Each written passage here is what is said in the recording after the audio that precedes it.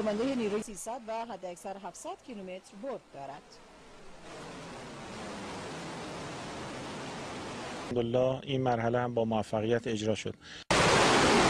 RGC in Iran tested its Shahab 1 and Shahab 2 missiles. There we have takeoff of that missile. This is the launching of the Shahab 3 missile, which is a long-range missile reportedly ranging between 1,300 to 2,000 kilometers.